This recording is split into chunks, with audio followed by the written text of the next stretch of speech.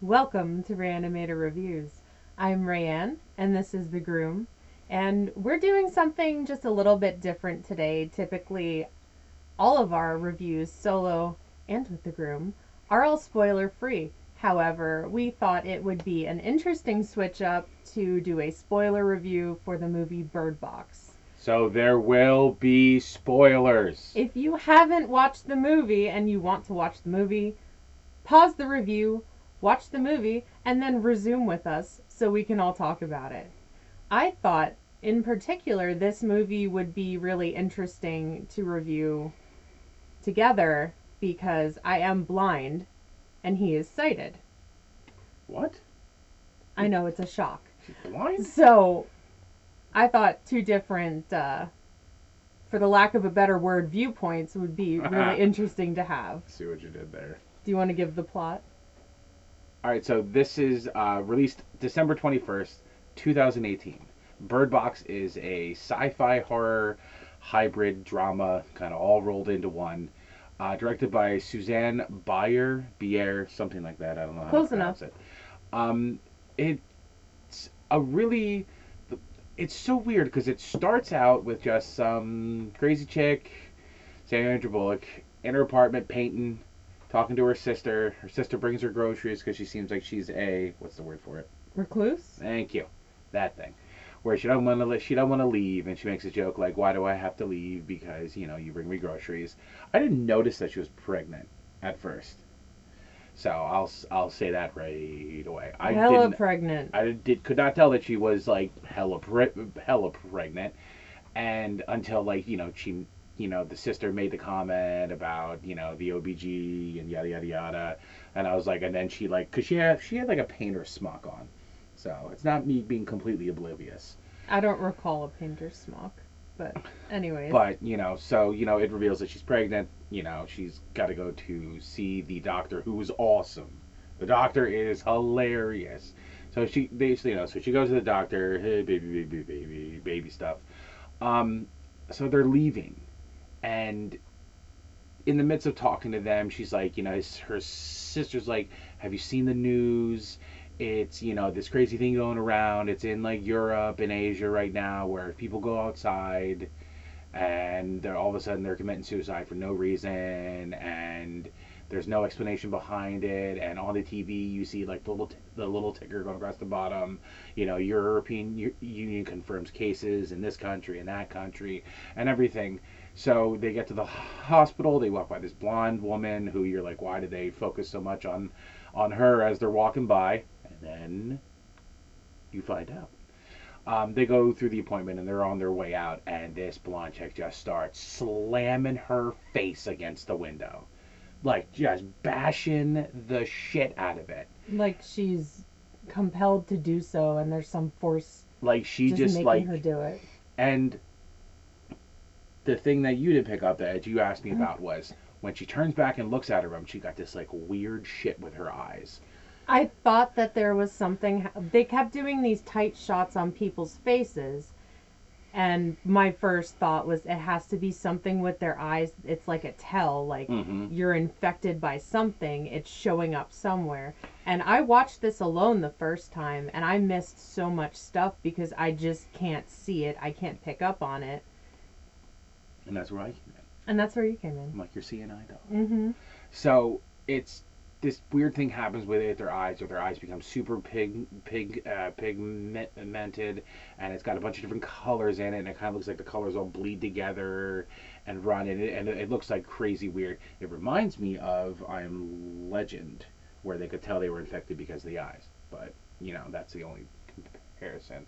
So her and her sister, she's like, "Oh my God, it's happening here." They get in the car. The sister, tries to drive away, and they're driving away, and they're like, "Oh my God, this is crazy." She's like, "You're gonna go to my house?" "No, I want to go home." Blah blah blah. Then it just pans in on the sister, who's played by Sarah Paulson. Sarah Paulson, thank you, from American Horror Story, and her eyes just shift to the crazy tie dye shit, and she just starts trying to steer into like cars, and Sandra Bullock's character is like grabbing the wheel. She's like, no, no, what are you doing? What are you doing? And they end up like flipping the car, and you're like, okay, Sarah Paulson's character's dead. And then Sandra Bullock climbs out of like, the car flips over onto the roof, and she climbs out. I don't know how the baby survived that, but that's another story. I don't get babies. I don't know. So, and then Sandra Bullock's character climbs out, and then Sarah Paulson's character climbs out, and you're like, oh, Sarah Paulson's character's alive. You're like, oh, maybe it's okay. Nope, she steps in front of a garbage truck, and wham, done. So that was a shock. I was like, what's gonna happen? Is she gonna try to? And then I didn't think that was a shock at all. I saw that shit coming, and I can't see anything. The truck was a shock. I thought she was gonna try to jump into like the fire that was near, but no. I knew it's always a truck or a bus. It was like it reminded me. The truck scene reminded me of the end of Final Destination. I thought you were gonna say the end of Mean Girls. Yes, that too. So the crash ends up, in the middle of the street, and she's like, oh my god, and then she's like, people like this nice person stops and helps her, and is like, hey, we got to get you to save, tries to help her, and she falls down. Comes out down of a house and tries to help her. Well, she falls down again, and people are just pretty much running by her, and these people are trying to run to the house. John Malkovich is in this, and he's wonderful. He's so great in this. And it's his wife tries to come and help her, and she does this little like, what? And her eyes get all freaky, and she's like, Mom, and she just walks into this car that's on fire and sits down, and the fire just fucking burns her, and freaking crazy. And then this other guy, Tom, we end up finding out his name's Tom, grabs Sandra Bullock's character, and they run into the house with Malkovich and Dr. Han from Law and Order SVU. It ends up being his house, and it's like, it's your standard, like, don't answer the door. Everybody's like, what the hell's going on? They catch on to the fact that it's something visual. Yes. So they're pulling all the shades in the house. They hear over the TV that there's a statement from the president saying it's, a national emergency. Don't leave your house. All the borders are locked down. Pretty much stay where you are. Try to stay alive. So they do figure out pretty early on, don't look at it. Even Tom, when he's trying to save Mallory, he's like, keep your eyes down. Yeah. And he's like pulling her into the house. Yeah, and that's the thing. I think at first they thought it was something that if they looked up versus having their eyes open at all, really. But, it kind of, one thing I think the movie did well is going back and forth. Because it goes back and forth between, when it first started and going forward on that timeline, and her and the two kids on the river in the boat. Yeah, the opening scene is her telling them, stay down, don't talk. If you hear something on the river or in the forest, you need to tell me. You can't wander. You have to listen to me. If you don't listen, you're going to die. If you don't listen, I'm going to hurt you. And the kids are just like they're terrified for good reason. And she calls them boy and girl. Yeah, she calls them boy and girl. Sounds like a little foghorn leghorn thing. Yeah. Boy. But it and it progresses both storylines well. You see all the people in the house, and it kind of like, and it does a good job of giving a little backstory on everybody, and kind of like, not too much, but kind of like progressing with she's pregnant, they're all in the house, and all of a sudden another pregnant chick shows up, which is crazy, and they let her in and everything like that, and it kind of progresses through like, hey, this is what we're doing, we're kind of trying to survive. There's a really cool moment where you're like, technology is pretty awesome, because they take the it's like a brand new luxury SUV that has proximity alerts, and they black out all the windows, a la Spike's car in Buffy the Vampire Slayer. I thought of that too. That's immediately what I thought of. And so they black out all the windows with paint, put up newspaper on them to block everything, and they literally use, and I love how Tom goes back and puts the little piece of tape on the backup camera. Because before this, they find out that if they look at them even through cameras, they still get compelled to kill themselves. Because they tied the one dude to the chair. He looked through the security systems and freaked out and wiggled in his chair just enough to get over to the little stone ledge and bang. Yeah. So, Oh, the reason that they take the car out, one of the people that's in the house with them, Charlie, who we remember from Get Out as the Yes. awesome TSA agent. oh, I knew that girl was crazy. Yeah. So Love that he's guy.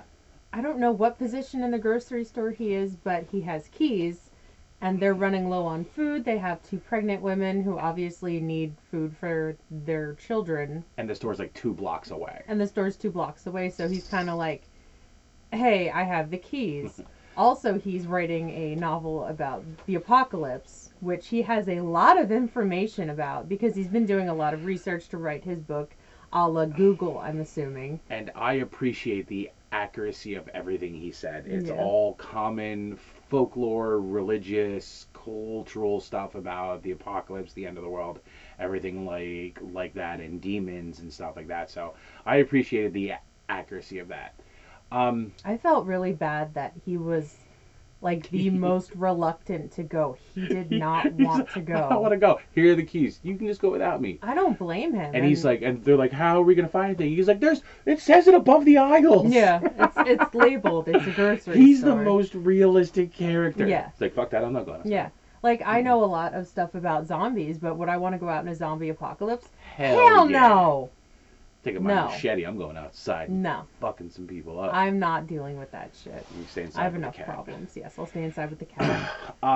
So they go to the grocery store, and I love this because they use the proximity thing, and he keeps going, that was a curve. No, it wasn't, buddy. It wasn't. It was a body. Yeah, we all know that wasn't a curve. Yeah. So they use the navigation, and they use the proximity alerts on the car to make it to the grocery store.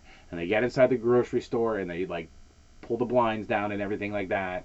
And when they realize how dark it is in there, they're like, one guy peeks up the blindfold, and he's like, all right, cool, we're safe.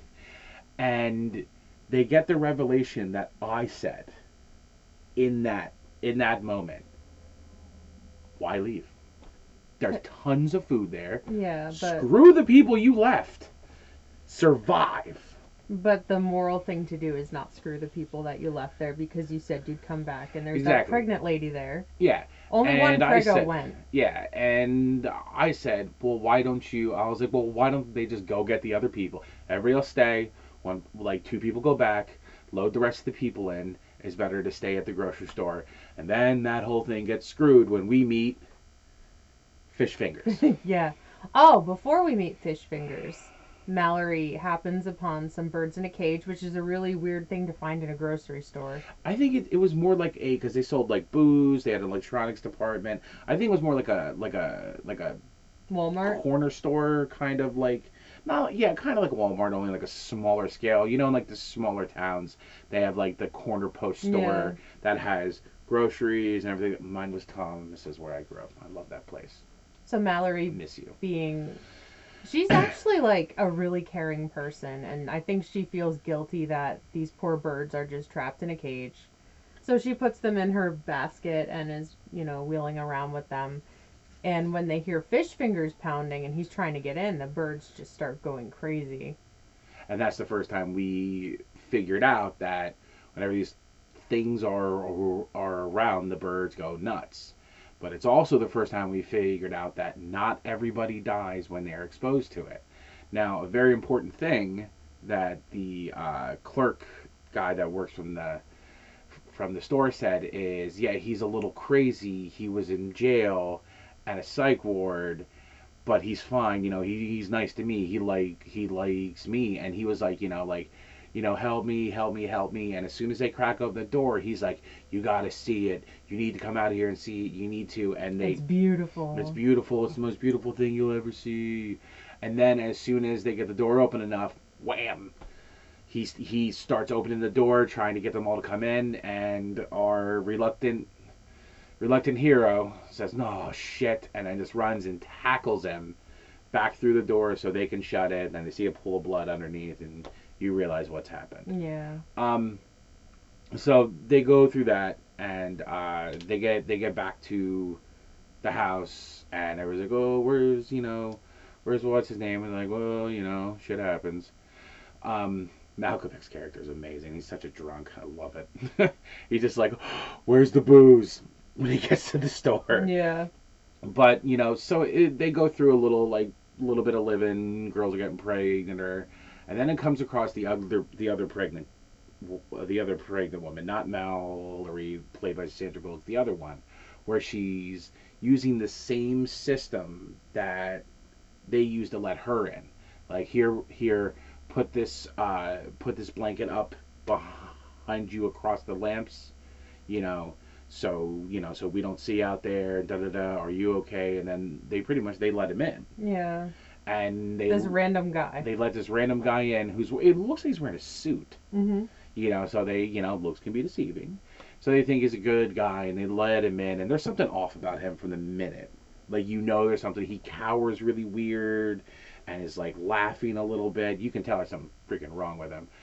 And they get to this, point where they're fighting with Malkovich's character, and he grabs a shotgun, and he's like, it was so nice of you to stop by, so nice to meet you, get out, da da da da da. And he's like, every time we let a stranger in, somebody dies. So what the old woman smashes Malkovich in the back of the head with a vase, I think it was, and they lock him in the garage. And this is kind of the beginning of the downfall. Yeah, Why this don't is we kind go of into some of our likes and dislikes. And then shit breaks loose. Mm-hmm. I liked. Oh God, I actually liked. I actually thought the movie was paced well. I did. I liked the back and forth thing they gave you. I wouldn't have liked it if it just went straight introduction part to straight river part. I thought that would have been on the river for the second half of the movie would have been stupid. Yeah. But I think they did enough of the river and enough of the stuff that happens in the river versus what they versus the backstory, and they didn't go too deep into people's backstory. I think they could have went a lot deeper and wasted more time in the movie. So I was interested, mostly interested the entire movie. That, and I love the ending. It seems like the time that they were on the river, it wasn't like every 2 hours. It was like large chunks of time. Yeah, it was like 24. It was like it went from like 4 to 16 to 24 to like 48 hours on the river, and so it was really, and the whole time I was like, where the hell's Tom? And then we get to the end. Yeah.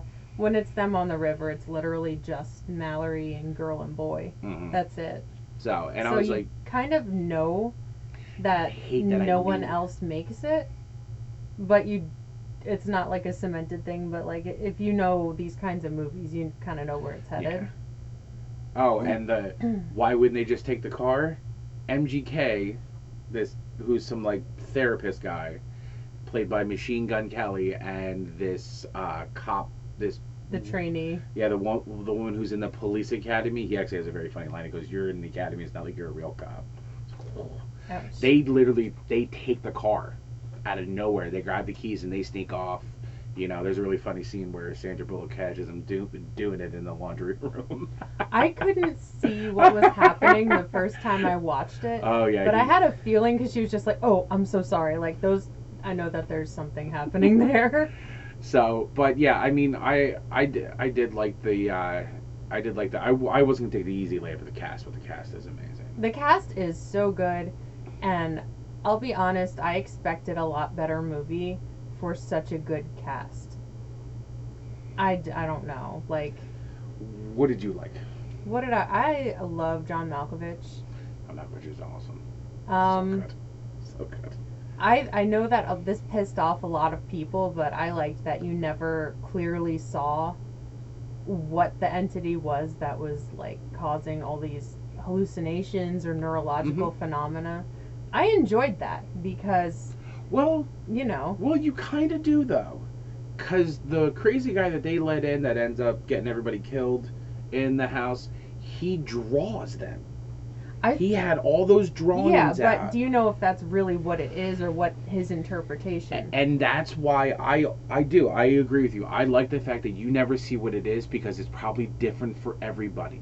Like his looked like a lot of tentacles and like a lot of old ones. Mm-hmm. To me, at least, And from what I could make out, because they were like very blown out, like charcoal drawings, which were cool. It's like a what kind of test is that? Rorschach? Rorschach, thank you. I almost said Radio Shack. It was like a Radio Shack test. It's a Radio Shack test. Um, What did I not like? Oh, you go first. I gotta pick something. I didn't like how forced the whole motherhood bond thing was. That's, yeah. It just wasn't that believable to me. I don't know. Like, obviously she felt something for the kids or she wouldn't have done all of this stuff. It wasn't like a huge revelation at the end when she gave them names. It's just, maybe she realized that was all she had left now that Tom was gone. Because unfortunately he does sacrifice himself for her and the kids. Which I hated. And I don't think that was a major push. I don't know. It didn't seem organic to me, I guess. It seemed like she didn't really solidify the bond until she thought they were going to survive. Yeah. Because I think in her head, she knew they would die first. And she didn't want to have such a close bond to them. Because every time she's gotten close to somebody, they've left. Mm-hmm. Her father, Baby daddy. baby daddy, sister dies on her. Tom sacrifices himself for her. One thing I did love, is my man Tom. When the thing starts taking him over, and he completely fights it off enough to protect them. Yeah. Enough to shoot the one last guy, who was played by the guy from Ant-Man. The crew of thieves they have like, you know, T.I. and the Hispanic guy. The weird European guy, he was one of the crazy people driving around. So I liked one thing I did like is that the criminally insane were the ones who were not, I wouldn't say they were immune to it because they still saw all the stuff, but it seemed like they were controlled by it. And they were like, because you don't really know. You don't know that if it's the entity controlling them, telling them to do this, or if it's they really just see this awesome thing and they really want everybody to see it too. And in just their crazy mind, they're like, you need to see this, clawing off their blindfolds and stuff. So you never really know. I loved, like you did, I love the fact that there isn't a lot of finality in this, because like even when they get to the end and they get to the school for the blind and they get to the the guy from Constantine's waiting for him there. I loved seeing him. You don't know if because they said the blind people are going to be okay because they can't see it. And they're like, oh, the birds give us enough warning for the sighted people, but you don't. But how much food do they have? What's their sustainable food source? And what's to say it's ever going to end? They're just going to live in fear and hope that the birds are still going to be able to protect them in a way. What happens when all the birds are gone? What happens in the winter when the birds fly south? They're not going to let the birds fly. They're in California. Where the hell are the birds going to go? Who knows? I don't know. Mexico. That part really got to me. Just because the whole time I was watching the movie, the shots where she's wearing the blindfold, that's really not that far off from how I see. So that was like kind of really upsetting for me in particular, because that is a really reality that I live right now. Mm-hmm. I had another hemorrhage on Christmas Eve, so my vision's really bad. And the second that they went into the school, and I kind of got a hint of what was happening, when she's staring at a plaque that I can't read, I'm like, that says something profound. And then I noticed how the guy was walking, and just his gait, with his arm, not with his hands by his sides, really, really, kind of his arms out. And that's how I have to navigate, and how he was turning to the sounds of voices. I was like, he's blind. And then I saw the person with the cane and the guide dog, and it just like, that sucks a lot. Like, that really, really, really hit me. And yay, we get to survive, but like, being blind is possibly the worst thing in the world. You can swap out any other sense, you can't replace this one. It just sucked. And like, and the one thing that you didn't see, it's visually, when it came to the end, it was so much easier for me to come to that conclusion, because the guy Kevin, I think that was his name, Kevin, no, Rick at the end, I think his name was Kevin and Constantine. Rick, this blind man at the end of it, that's obviously, like, runs the school for the blind, or is one of the proprietors of it. um they have obviously like the special contacts, and they give him like the cloudy eyes. I was able to immediately see that. I'm like, oh yeah, this dude's blind. And I was immediately able to see the school for the blind plaque. So I was able to immediately deduce that before we got to the other scenes and stuff like that. The one thing we both noticed, actually, as a goof up in this movie, is the one scene where she's unloading the shotgun. Their empty shells are hitting the ground. The first time I heard it, I'm like, those are empty. And that's immediately what I did growing up hunting, and with shotguns. I know the distinctive sound between a full and an empty shell.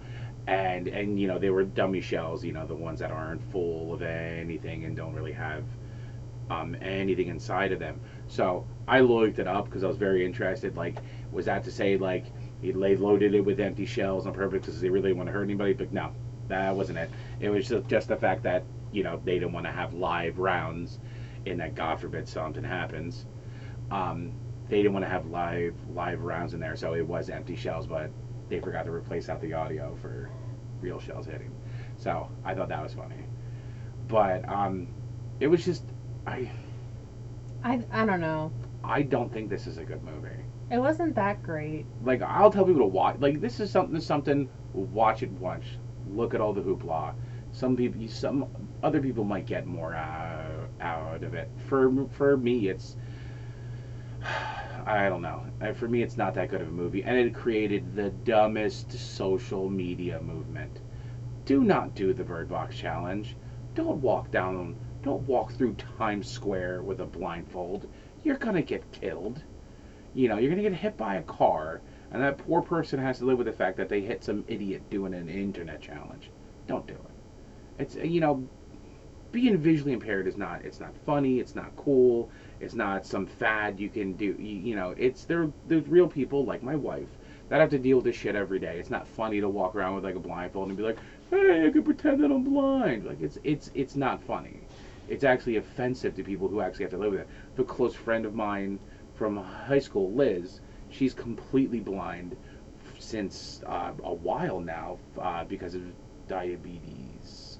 And if you're listening to this, Liz, hello, we love you so much. We love you, Liz.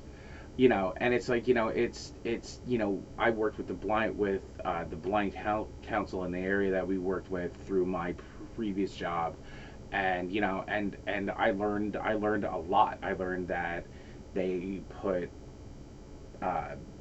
these beeps in traffic, and like when you hit like the walk thing, when you go to cross, the reason why it beeps is the amount of beeps is to tell you how long you have until that light turns green, or until it's not time to walk.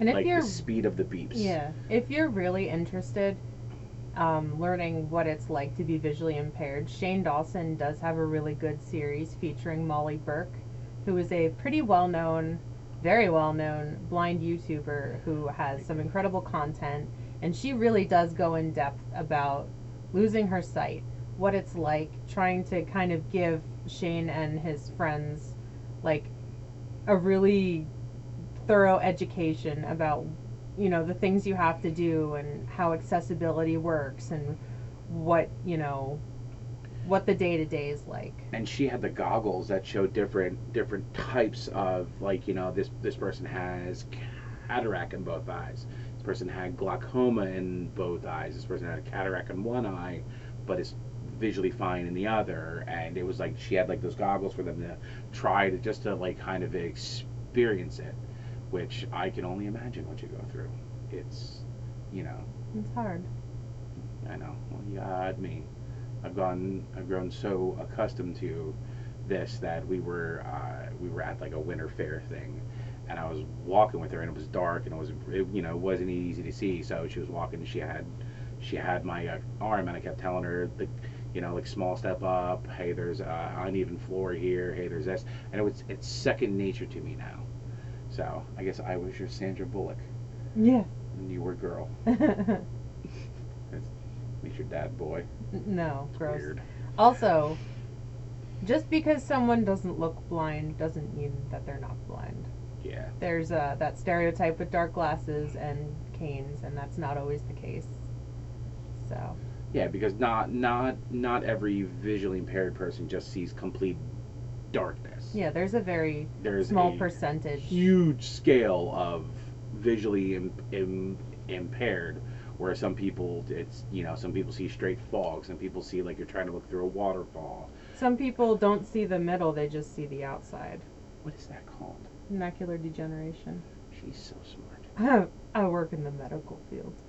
But anyways, But so ratings, how would you rate? What would you give the Bird Box? I would give it like a 2 out of 5 just because the cast was awesome. And I mean, there were cool aspects of the story that I did enjoy. It's just, I don't know. It could have been executed a lot better. I feel like they kind of wasted the talent a tiny bit. And if you don't agree with my opinion, that's totally fine too. I give it a 2.5. I do not know for sure, but I would be willing to bet that this director has done foreign films before, because it had a foreign drama feel to it. This is a drama movie that has a slight horror sci-fi twist. It is not a horror sci-fi movie that has a little bit of drama in it. This is supposed to tug at your heartstrings, make you feel emotional.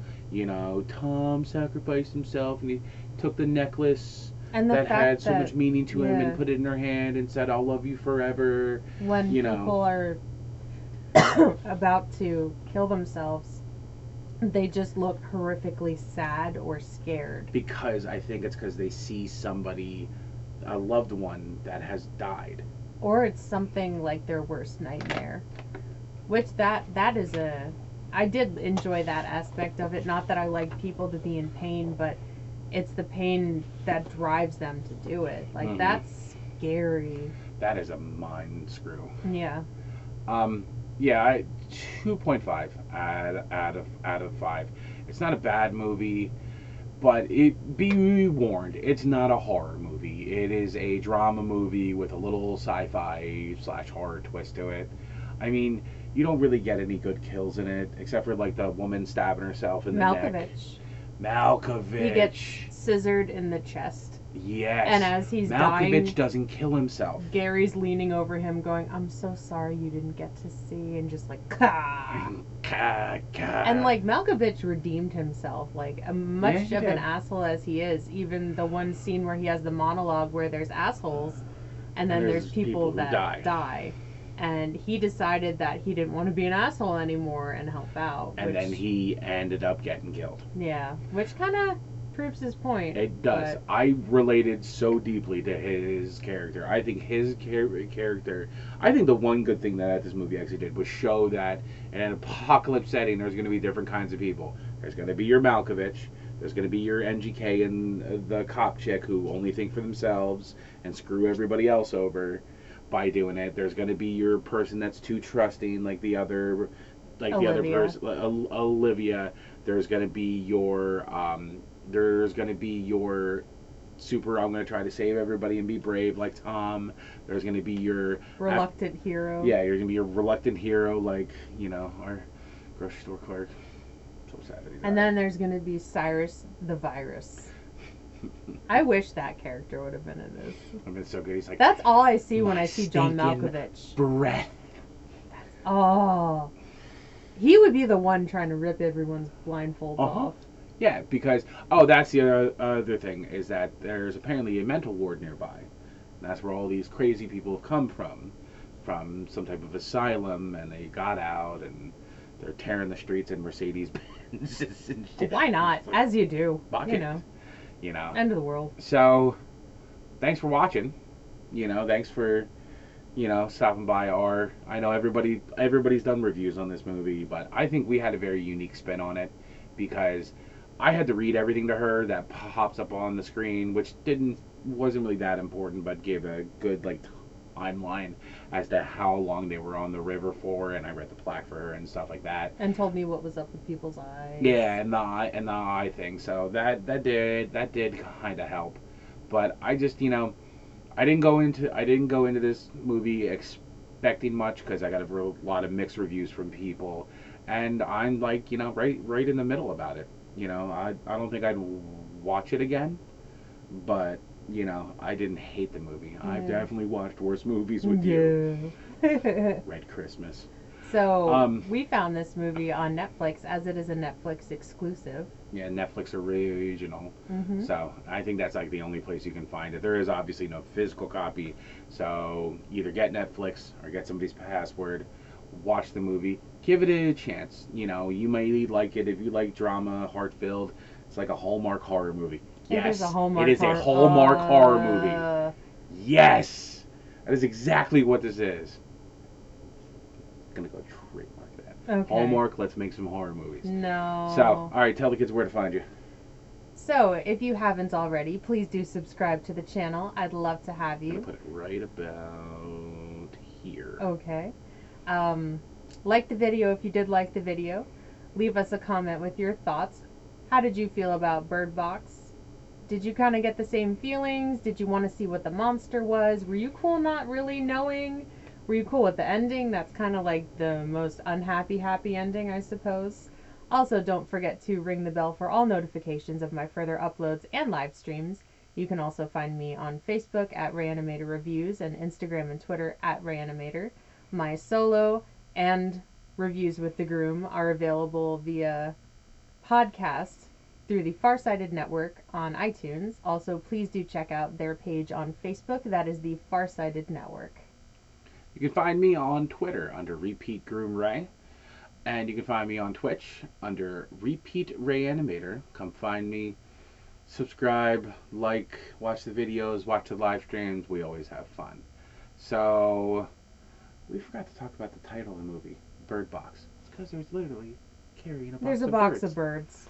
And our cat walked through the living room and he's like, we should make a movie called Cat Box. And I was like, that sounds like Poop. Shit. So, thanks guys for watching, and we'll see y'all next time. Bye.